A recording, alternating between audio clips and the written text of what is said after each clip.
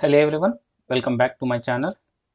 In today's video, we are going to explore an essential aspect of optimizing database performance in your Spring Boot application.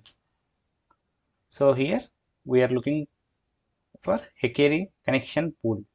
So it is a fast and lightweight JDBC connection pool. By end of this video, you will understand what is a connection pool, why it is critical for your applications, and how to integrate Hikari connection pool into Spring Boot projects. Without further delay, let's get started.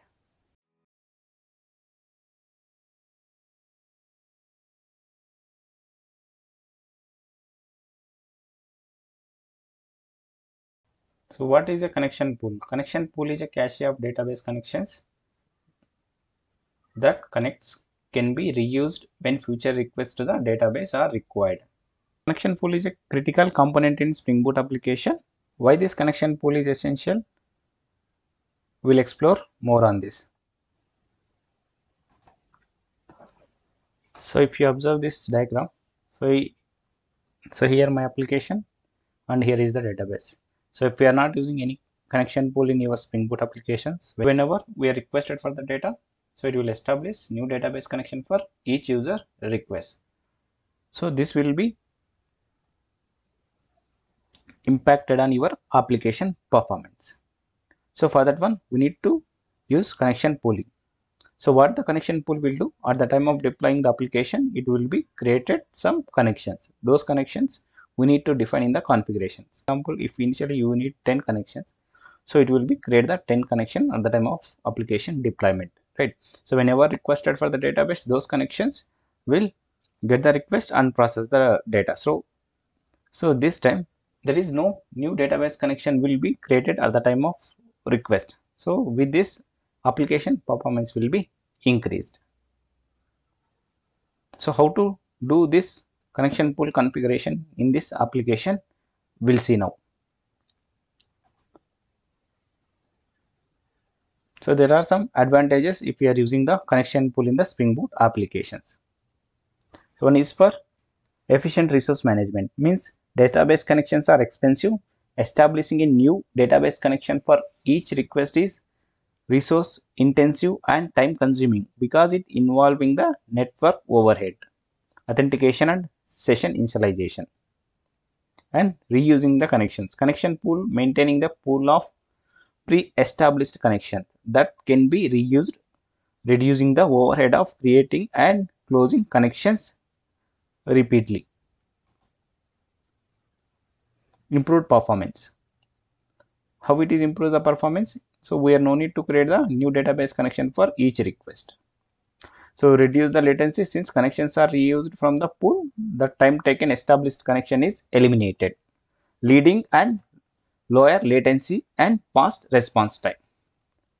Concurrent access. Connection pools are allow multiple clients to access the database simultaneously. If you are giving the 10 requests to that app, if you are giving 10 requests to that database, so whatever the connection pool connections is available, it will take all the 10 requested and it will process at one shot. So this is like simultaneously it will process the request. With this, it will improve the application of this performance. Now we'll see how to configure this connection pool in Spring Boot applications. So for this one, I have created one simple application. So here, if you see my entity is a student, so you are having ID, name and course. And if you see the my controllers class, so in the controller class, it is having get all student. This is the API will perform to test this connection pooling. Okay. So if you see my repository and student repository it is. Okay. So if you come to the database properties, so here is my database configuration properties. Okay. This is related to my MySQL database, and here is the my connection pool related configurations. So here I am using Hikari connection pooling. So here if you see maximum pool size I am giving 10. So at the time of starting this application, it will create 10 connection, and minimum ideal is 5, and ideal timeout is this much I have given, and maximum lifetime also I mentioned. So these are the properties you require to work with connection pooling. Test this. connection pool application, we need JMeter. Quickly I'll show you where to download the JMeter and how to test this application through JMeter. So you can come to this JMeter website, and here you can click this download releases, and it will show this JMeter 5.6.3. Here is the binaries. So we need to download Apache JMeter 5.6.3. I'll give you this link into the description. You can download this one. Once it is downloaded, you can unzip this one, and once it is unzipped, you can go to this bin folder. In bin folder, you can able to see JMeter Windows batch file. So once you double click on this, and it will open the JMeter. Okay, so here JMeter. So first we need to create the test for that. So first for that one, you can click on the test plan, right click on the add, and you can go to the thread users. Now you can click on the thread group. So here we need to define some thread group. Here is I'm checking connection pool test. Okay, so once you created this thread pool, and here you can mention how many threads you want to pass. So here I am mentioning like 1000 threads. For second, 1 second I need to pass 1000. Okay, and now I need to create the HTTP request. So if you come to this sampler, here is the HTTP request. So here we need to define your port number. So my port number, it is running on 9898. So if you are running in 8080, you can give 8080. If you see my port number, so my port number is running on 9090. So I'll specify it as 9090, and I'm using in localhost and get API. And what is the API I'm going to test here? So if you come to my student controller, so I'm going to test this get mapping. So here is the request mapping / students. Okay, so this is the get. I'm giving the / this is my students. Okay, so with this I created this test configuration. Now if you want to test, first we need to start the Spring Boot application. Come to the main class, and you can start this Spring Boot application. And before this one, we are performing get operations, right? So you need to create a student table and keep some entries in the student table. So if you observe these logs, so here we are using Hikari connection pool, and if you see this total 5 connections, active is 0, ideal is 5. So total 1 2 3. Okay, with my configuration also.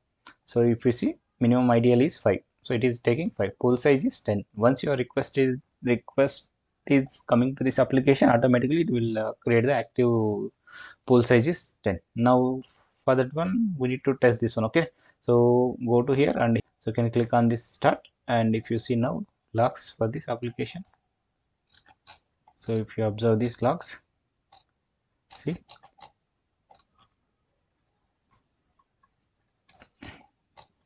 still request is processing.